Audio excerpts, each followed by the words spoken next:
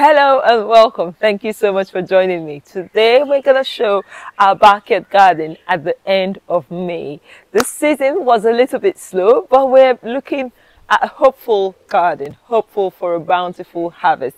So come and I'll show you a few things that we're getting at the moment. First and foremost, we have a few flowers on our tomatoes. Flowers are really good. I'm happy to see those. Now guys, I had to go to do a voice over here simply because my mic was echoing for some reason, but I will show you around the garden and I hope you still enjoy this garden tour. These runner beans were planted in my last backyard garden tour in the month of April. They struggled, we had slugs eating them, but now they're just beginning to climb up the frame, which I'm so happy about. Now look at this blackcurrant bush. Blackcurrant is one easy fruit to grow, and it's high in vitamin C. Antioxidants is something I'll encourage you, if you have the space, grow some blackcurrant. It's not as sweet as other fruits, but it's super nutrient dense, even more nutrient dense than blueberries.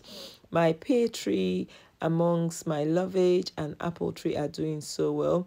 I would eventually thin this apple tree because it has so many fruits in small young tender branches, and that is too much for it to handle. So when it gets to the next month, I'm gonna thin it down.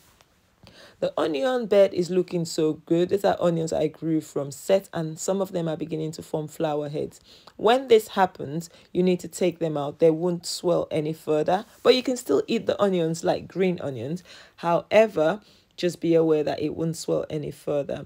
Now, this is common with onions that are grown from sets. The onions on the other bed, which you see right now, these ones were actually grown from seeds and they're doing so well. I have some that overwintered and I have some that were grown this spring, and I just staggered them this way because I want to harvest my onions through the year as much as I can, and that way we have a steady supply.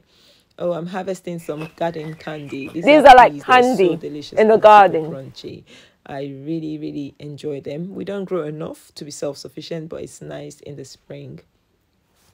This bed here, I'm trialing something. I've seen people do what is called a sub pod, basically composting with worms on the bed, and then they move this around.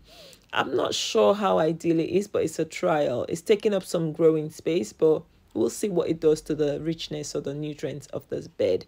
Strawberries are covered in flowers and young fruits, but none of them are ripe. And this is the latest. This is the latest we've had strawberries, in this year. The month of June, we'll probably have some ripe ones, say in a couple of weeks. Now, guys, this bathtub here is every gardener's dream.